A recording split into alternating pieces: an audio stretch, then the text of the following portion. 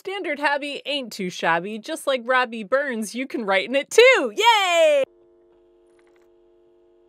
Hey there guys, I am Dr. Katie Ailes from I'm Loud Productions, and in today's workshop I'm going to teach you how to write poetry in Standard Habbie. This is a traditional Scottish stanza structure famously used by Robert Burns and also known as the Burns stanza. Standard Habbie is often used for irreverent comic work, so bring your wit alongside your pencil. In this workshop, I'll introduce you to Standard Habbie, briefly review its history, and go over its structure and common themes. Then I will lead you step by step through the process of writing poetry in Standard Habbie yourself, giving you plenty of guidance along the way. Like most of the workshops in our Return to Form series, there are two different ways that you can watch this video. The first way is to take the workshop and write along. In this case, whenever you see a screen with a step on it like this, pause at the step, do whatever the step says, do some writing, and then when you're ready to continue with the workshop, hit play again. The second approach is just to watch this video all the way through without pausing to get a good feel for how Standard Habbie works,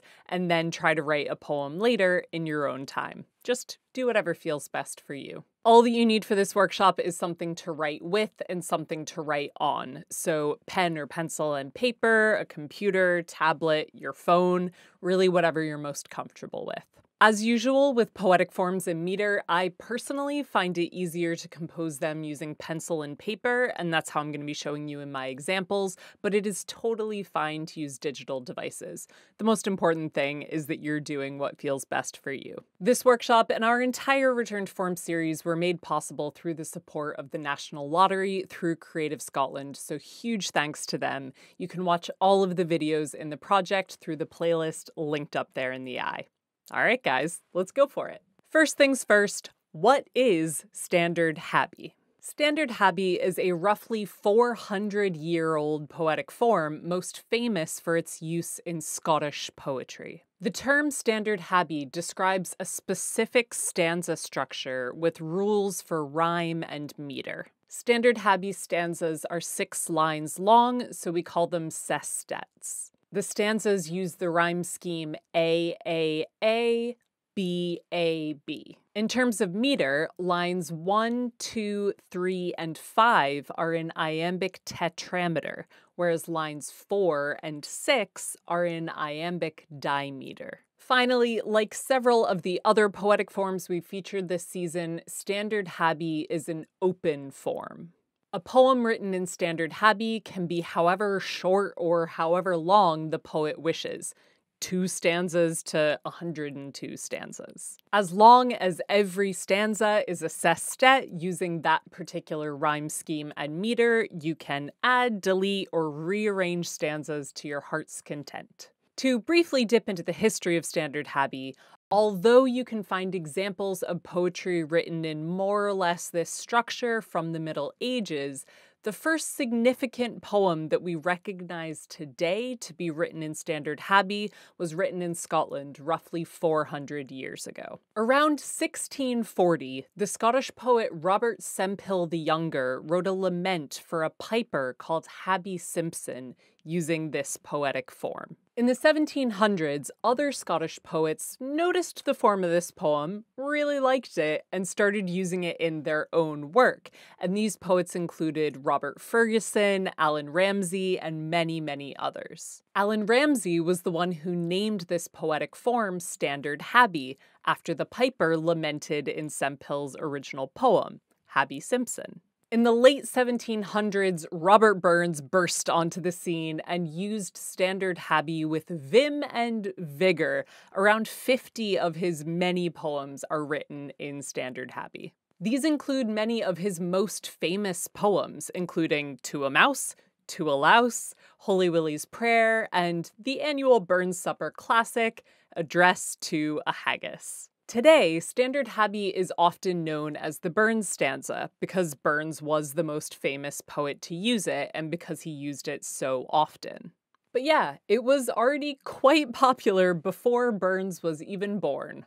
The more you know. And guys, although this is a traditional poetic form, poets do still use it today.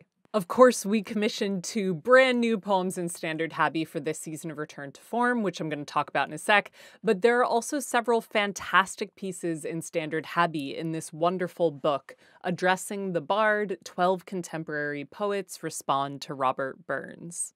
I have linked to where you can find this book and also linked directly to one of the great poems inside of it, A Burl for Burns by Seamus Heaney, in the description below. Okie dokie, so how exactly does Standard Habbie work? There are a couple of different elements to juggle. So you've got the stanza structure, the rhyme scheme, the meter, and some of the traditional themes discussed in Standard Habbie. Let's begin by going over the structure, and I will break it down for you using one of the wonderful commissioned pieces that I just mentioned. The brilliant Mark Grist and Angie Strachan wrote tremendous new poems in Standard Habbie for us. They are irreverent and hilarious, and you can check out their performances through the video linked up there in the eye. Here, let's check out the first stanza of Angie Strachan's fantastic poem, Tooth Fairy Elegy. So first, you can see that this is a sestet. Like every other stanza in Standard Habbie, it is 6 lines long. Secondly, let's check out the rhyme scheme. So if we use letters to count it out, it goes A, B, A, B. Here, respect, yet, collect, and direct are the A rhymes, and children and condition are the B rhymes. Katie! I hear you yelling. Those aren't perfect rhymes! Yes, I enthusiastically answer. Some of them are half rhymes, also known as near or slant rhymes. If you're unfamiliar with half rhymes and the principles behind them, do check out my Form Fundamentals video on rhyme because I break it all down there. Using half rhymes is totally groovy in Standard Habbie. Burns and the other poets famed for this structure used half rhyme constantly. And particularly in comedic Standard Habbie pieces, like many of them are, using exaggerated half rhymes can actually add to the humor, so it's something that I'd encourage you to play with.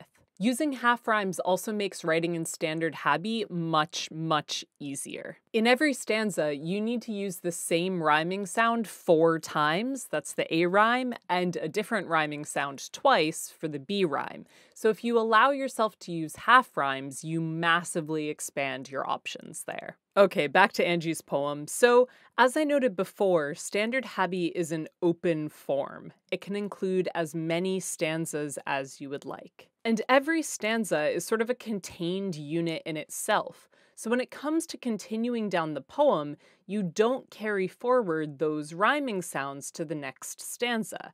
The next stanza will introduce its own rhymes. So here, in Angie's poem, you can think of the rhyme scheme for that second stanza as C, C, C, D, C, D, because it uses different rhyming sounds from the A and B rhymes of the first stanza. However, because Standard Habbie is an open form, so we just define it by the individual stanza, usually we just refer to the rhyme scheme as A, B, B for every stanza in the poem to keep it simple. That's how I'm going to refer to the rhyme scheme for the rest of today's workshop, but just so that you are clear, the A and B rhymes of one stanza will probably be different from the A and B rhymes of a different stanza. They do not carry through stanza to stanza.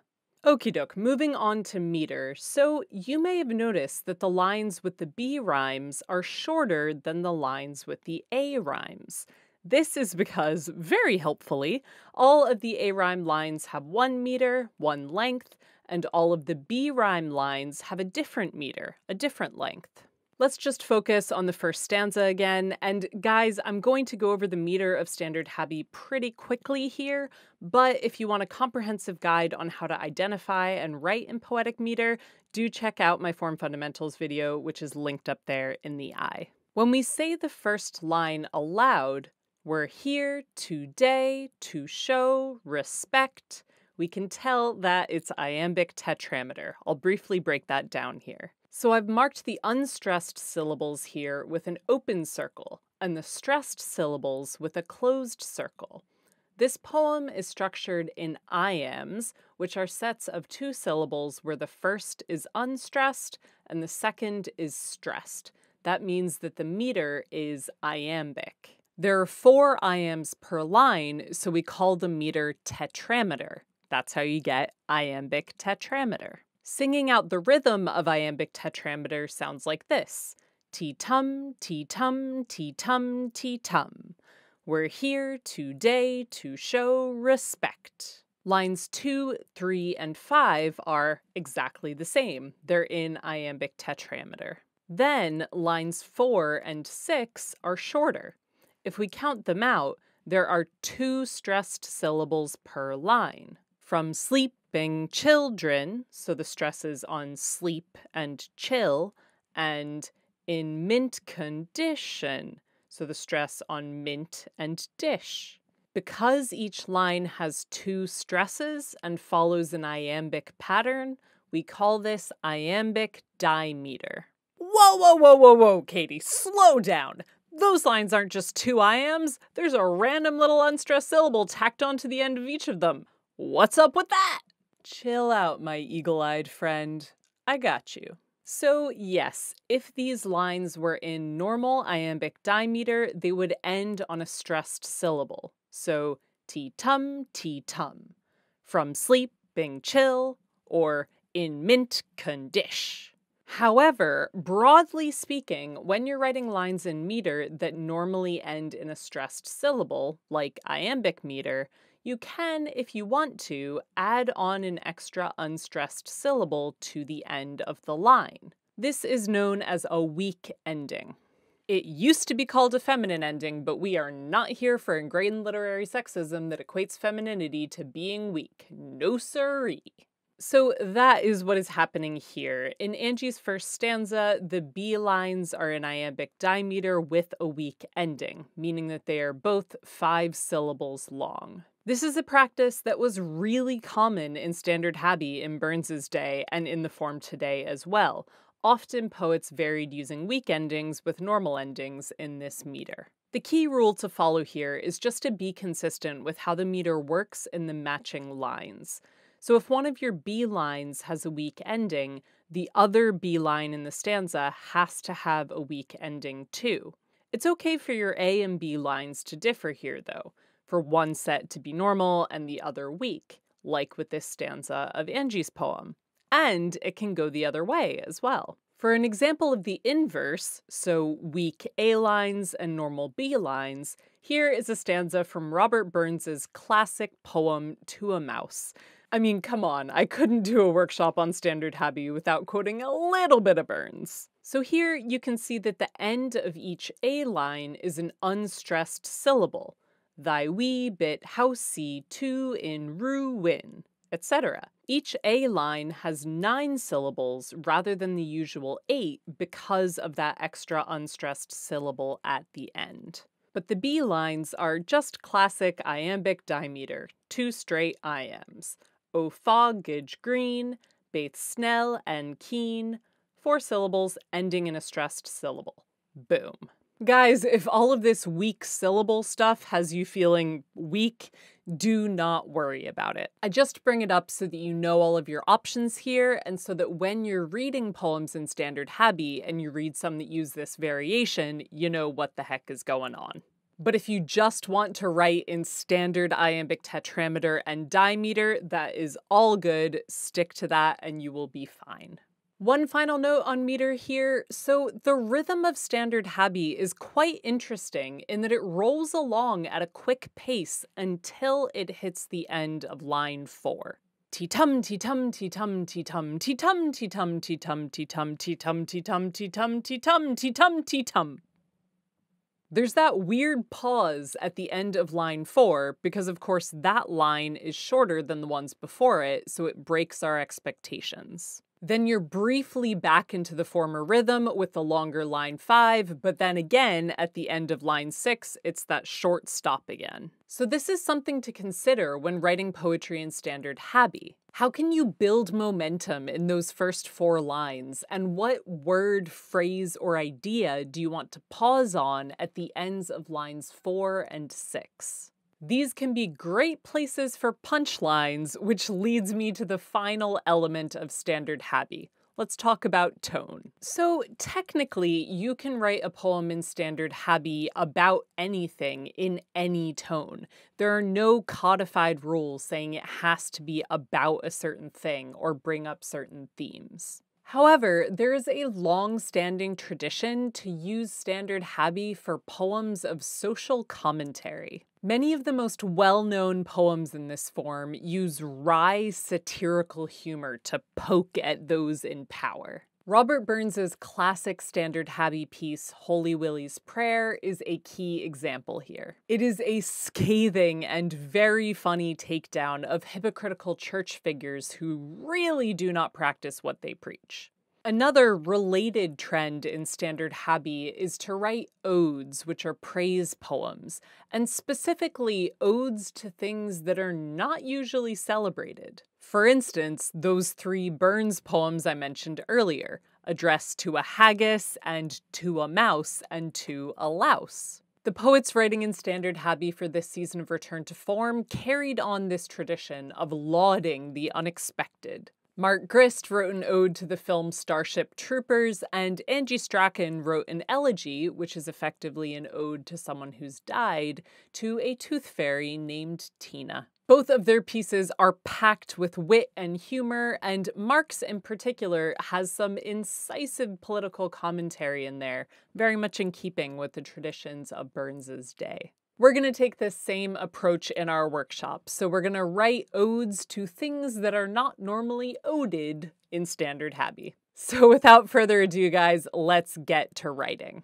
Writing in standard Habbie is a lot like writing a poem in terza rima or writing a sonnet. You're effectively having to juggle multiple elements, including the rhyme scheme and meter, as you're drafting the work. This can get tricky, particularly if you're new to writing with rhyme schemes and meter, so in this workshop, I'm breaking it down into a bunch of small steps.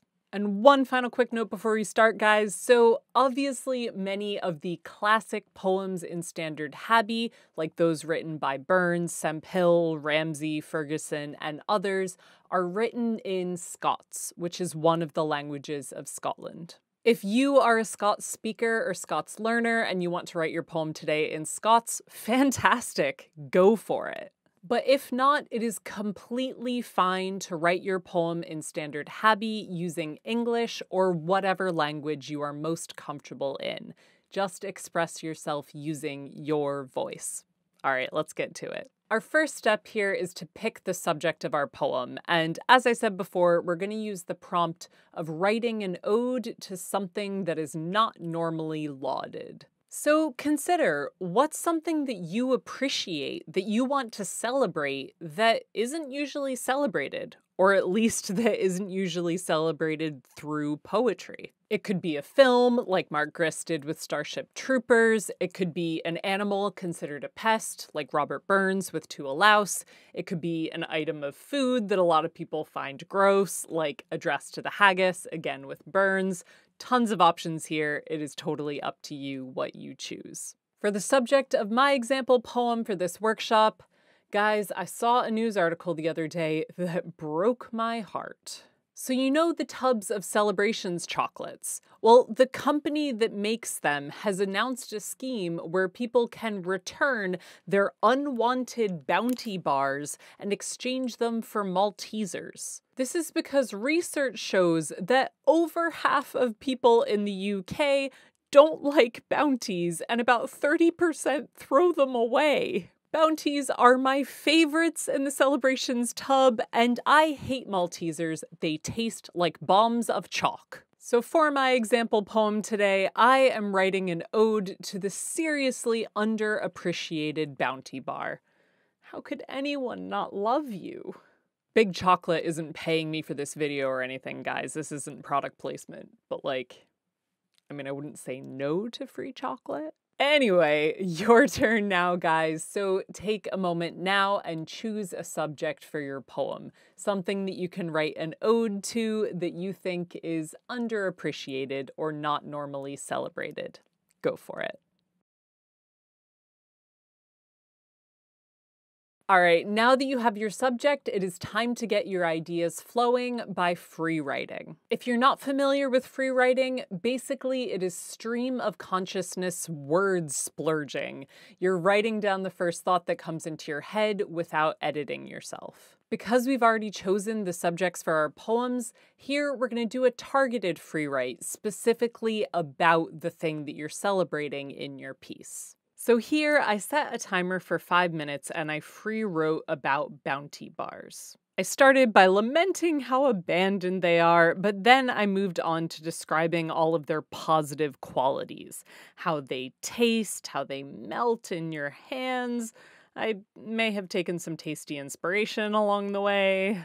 In your free write, no matter what your subject is, try to be as descriptive as possible about the subject, using all 5 senses. And as always with free writing, guys, do not edit yourself here. We're not writing poetry. You don't even have to be writing full sentences. You could just do bullet points. Just get ideas and words down on the page. Your turn, guys. So set a timer for 5 minutes and free write on your subject, focusing on all of its positive qualities. Go for it. Now that you have all of those juicy ideas down on the page, let's winnow them down to the most useful by panning for gold. Again here, if you're not familiar with the concept, panning for gold basically means going through what you've free written and highlighting any words, phrases, or ideas that you think are interesting and that you could potentially use or expand upon in your poem. Then copy all of the material that you've highlighted onto a new page. So when I panned for gold, I found this idea that I really liked of bounties left to get stale through the holidays. I also had a lot of descriptive language about what bounties look and taste like, some negative language about Maltesers, and a absolutely horrific pun. So guys, your turn now to pan for gold. Go through your free write now, highlight anything that you think has merit that you can maybe expand upon in your poem, and copy it out onto a new page. Go for it. Great. So soon we're going to be taking all of that gold that you panned and expanding it by drafting it into material. And what I find really helpful, what I like to do when I'm composing poetry using meter, is to bring in that element at this point.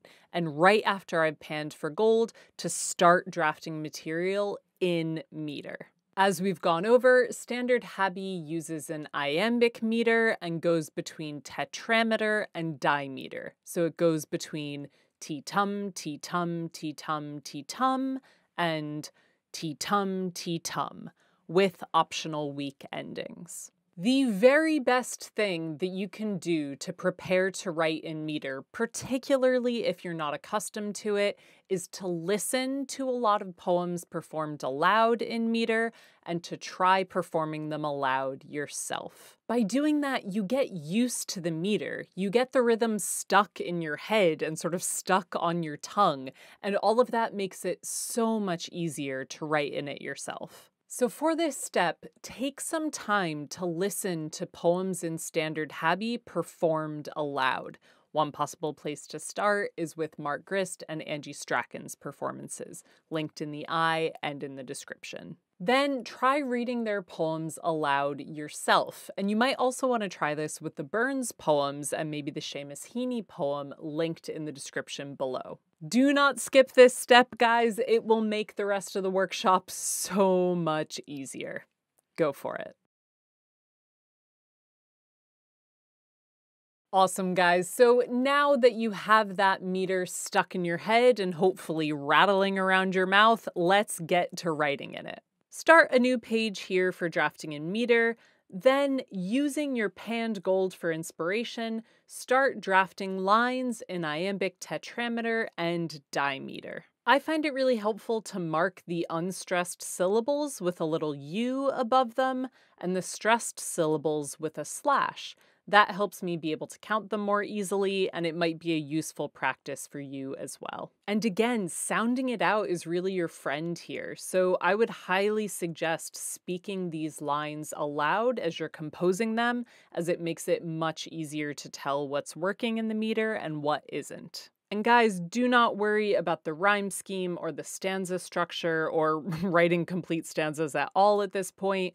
All that we are doing just now is getting material down on the page using that panned gold so that we can sculpt it later. All right, your turn. So take as long as you need, at least a healthy 10 minutes here, and draft some lines about your subject in iambic meter, specifically tetrameter and dimeter. Do not worry about writing gorgeous poetry at this point. There's plenty of time to still shape it and edit it yet to come. All that we are doing is getting accustomed to the meter and getting some material down on the page. All right, go for it.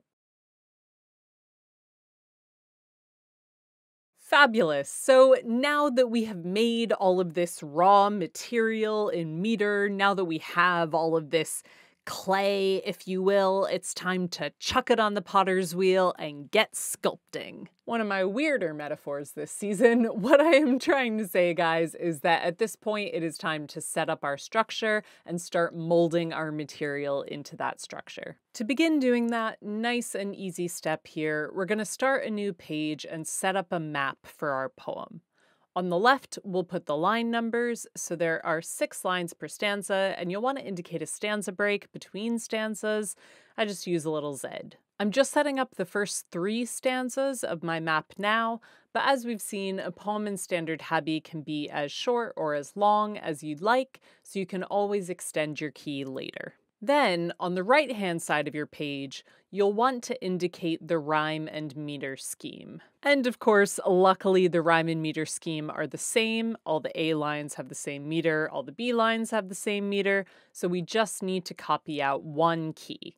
A, B, A, B. And again, guys, each stanza will establish new rhymes. So if you want, you could then write C, C, C, D, C, D for that next stanza, and then continue down the alphabet. I'm just writing A, B, B for every stanza, but I am keeping in mind that the A rhyme for one stanza will not be the same as the A rhyme for the previous and next stanzas, same as the B rhyme, but it's up to you. Whatever you'll find easiest to follow, roll with that. All right, guys, so I put that key in the next pause screen for you to copy out. Go ahead now and set up your standard Habbie map, at least doing the first 3 stanzas, but really as many as you want to set up. Go for it.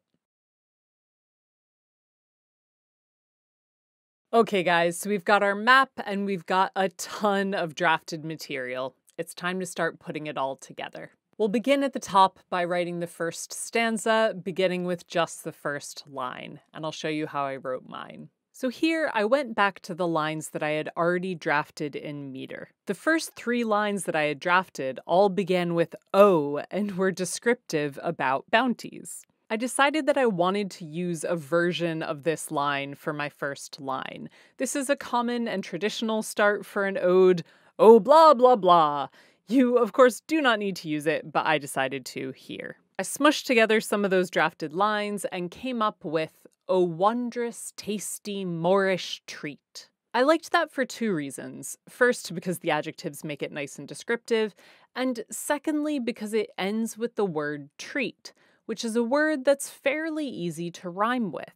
Remember that your A rhyme in every stanza is used 4 times, so you need to choose an end word for your first line that will rhyme with at least 3 other words. We're going to work more on that in the next step. Once you've chosen or edited or drafted a new line that you are happy with several rhyming end options, copy that line over into the first line of your map. And guys, I'm using Sharpie here so that you can see what I'm writing on screen, but I would highly recommend using a pencil in case you need to make any changes later. All right, guys, take some time now, go through the lines that you've already drafted in meter, and either choose one of them as your first line or edit one of them into your first line. Just ensure that this drafted first line ends on a word with plenty of rhyming options. Go for it.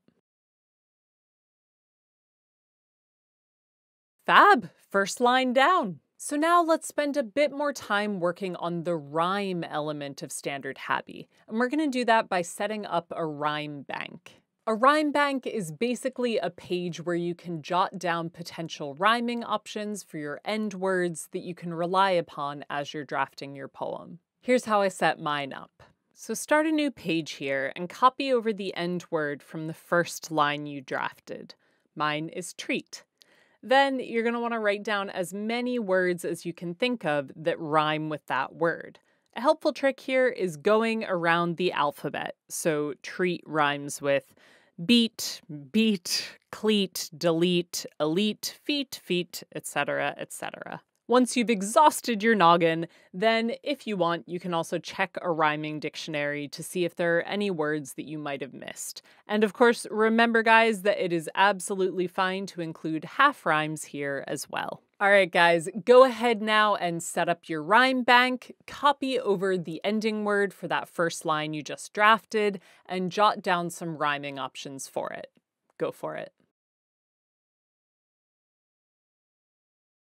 Great. So now that you are armed with plenty of rhyming words that you can potentially use, it's time to continue on drafting the rest of your first stanza. I'll show you now how I worked through mine. So there are 5 more lines to fill in this first stanza, and 3 of them use the A rhyme, which for me is the eat sound. The first thing I did in continuing to draft was to go over my rhyme bank looking for words that would work in the context of my subject, bounty bars, and to work backwards to draft lines ending in these words. I actually realized that somehow I'd managed to leave out the 2 probably most relevant words, eat and sweet, so I added them in here. I used one of those words for the end of line 2, so I drafted the best a mortal man can eat.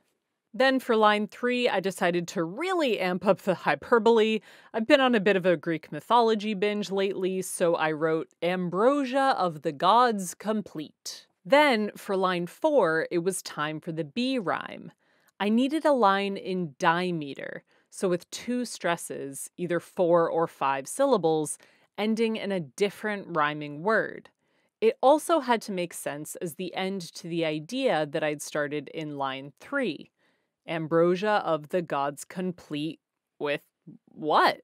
I figured that later in the poem I would focus on the taste of bounty bars, so here I decided to mention their smell, and I wrote with tempting scent. Then I copied the word scent over to my rhyme bank and tested out some options. Next, for line 5, it was back to the longer lines and back to the A rhyme. I went again to the rhyme bank and noticed that I still hadn't used the rhyming word sweet, so I used it here. You lure me in with flavors sweet. To round off with line 6, although I had plenty of options for words that rhyme with scent, well, kinda cheated, and I used the phrase, "you're heaven sent." It's not really a cheat, but it does use a different spelling of the same word. It's our old friend, the homophone. And with that, my first stanza was drafted. Okay, guys, take plenty of time now to draft the rest of your first stanza. Use the rhyme bank and use the material that you've already drafted and place everything that you're writing into the map. This process can be quite fiddly, quite trial and error, so be patient with yourself. Don't put on too much pressure to write amazing poetry. We're just getting down a first draft. You got this. Fantastic! That is your first stanza drafted. From this point, writing the rest of your poem in standard Habbie is just continuing the pattern you've already begun. So drafting new stanzas, relying on the material you've already written, your rhyme bank, and the structure of your key. Cue montage of me writing mine. As you can see here, guys, I actually ended up using extra sheets of paper here to test out lines before putting them on my map. I did a lot of crossing out and rewriting, and generally there was a ton of trial and error as I drafted the rest of this poem. Keep in mind as you're drafting that because standard Habbie is an open form, you can have as many or as few stanzas as you'd like. So if you get to the end of the key that you've copied out, just keep adding the key to the map whenever you want to add a new stanza. I ended up having 5 stanzas in mine. Another helpful thing here is that unlike forms like the villanelle or terza rima, where you need to write the poem top to bottom because of the structural requirements, with standard Habbie, because the rhyme scheme and meter scheme of each stanza is contained in itself and it doesn't affect the stanzas around it, you can write stanzas in any order and rearrange them later if you want without affecting the overall poem structure. So I actually ended up writing 4 stanzas and then realizing after I drafted them that I needed another stanza in the place of stanza 3. So I wrote that and sort of added squiggly lines all over the place indicating where I wanted things to move. Okay guys, your turn. So it's time to continue what you started and carry on writing stanzas in standard Habbie. Give yourself tons of time, use trial and error, get messy here with your drafting. You got this. Awesome, guys. So hopefully that went well, and hopefully you now have several stanzas of your poem drafted. You may feel that you've reached an ending for your piece, or maybe not yet. Whatever stage you're at, let's do this next step together. The great thing about poetry drafting is that you can let your ideas fly, have a creative play, make a chaotic, glorious mess. However, this also means that your desk is probably also a chaotic, glorious mess. So this is the step where we tidy up a bit by copying out the poem onto a fresh page. This step is particularly helpful if you, like me, drafted your stanzas in a somewhat random order onto your map and now you want to reorder them. So start a fresh page and copy out your poem in the order that you want to use. We still haven't edited here, so do not sweat this too much. We're just getting it so that we have a clean draft to look at. You can keep the line numbers and rhyme scheme code if you want, or not, up to you. And at this point, you can also add a title if you wish. So I'm keeping mine simple, Ode to the Bounty Bar. Time to tidy, y'all. So copy out that poem draft onto a fresh page. So when copying out that poem draft, you may have thought, hot damn, that is a nice poem. Or, like me, you may have thought, hot darn, that is in need of some work. Not to worry, first drafts are there to be worked on, not to be the final piece of work. In this final step of today's workshop, we're going to edit our pieces in standard Habbie, and a big part of that is reading them aloud. As I've said before, guys, whenever you're writing in meter, you should really be reading your poem aloud as you're composing it to make sure that the meter is working, but this is especially important at the end of the process to check the meter, and also just in terms of the content to make sure that the poem makes sense. All right, I'll give my first draft to go here. A wondrous, Moorish, tasty treat, the best a mortal man can eat, ambrosia of the gods complete with tempting scent. You lure me in with flavors sweet, you're heaven sent. Your shiny wrapper proudly boasts a smoothly rippled chocolate coat, a velvet shell, a cocoa robe round treasure pure.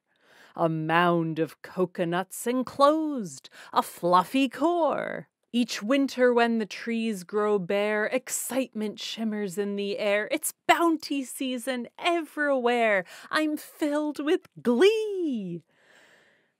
But soon my joy turns to despair as my eyes see. From Christmas Eve through Boxing Day, they leave you to grow stale and gray, alone to wither life away in the big tub abandoned to forever stay, forever snubbed.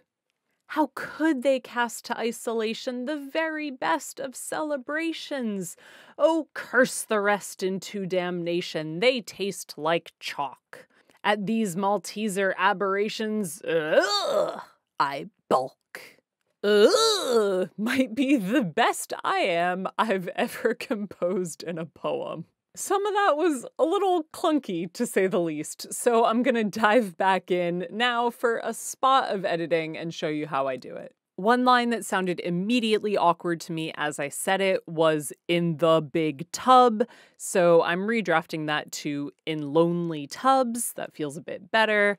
I'm also switching the order of the first two lines in that stanza because I think that that'll make it flow better. And I've made a few other simple word swaps and changes. This poem definitely does not feel done to me. It needs a more decisive ending, and I definitely need to work on transitions, so I'll be doing a bit more tinkering later, but that is where we'll leave it for today's workshop.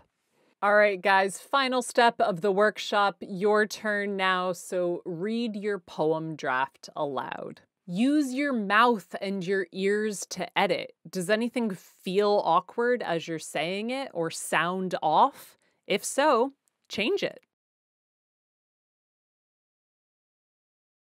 I really hope, guys, that reading it aloud went well and that you have now made a start on editing your poem in standard Habbie. From here, just keep reading your draft aloud, keep adding stanzas if you wish, and keep working on the language and the performance until it feels right. Especially if your poem is humorous, performing it out loud at open mics or even just sharing it with friends is a great way of testing out whether your jokes are landing and perfecting your timing. Give yourself lots of chances to share it and really make a habit out of getting your Habbie up to a high standard.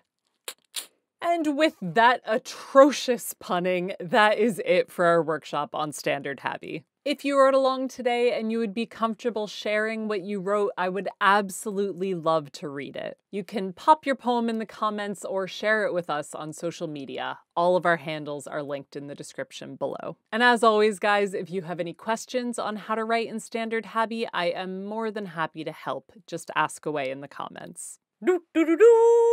Guys, this has been the final workshop of this season of Return to Form. In this season, we have covered 8 different poetic forms, plus we had the Form Fundamentals mini-series. Thank you so much for joining us on this journey, whether just for today's workshop or for more of them. We have really enjoyed putting it together, and we hope that you've enjoyed it too. If you like these workshops, if they are helping you to write, if you would like to see more of this kind of thing, please like this video and let us know in the comments. It really helps. This series may be wrapped, but we're never quiet for long here at I Am Loud. So guys, do subscribe to the channel if you haven't already and ring that bell icon so that you get notified of all of our new videos. You can also directly support what we do here and receive so many fantastic perks by signing up to our Patreon for as little as £1 a month. Guys, thank you so much for watching, and as always, happy writing.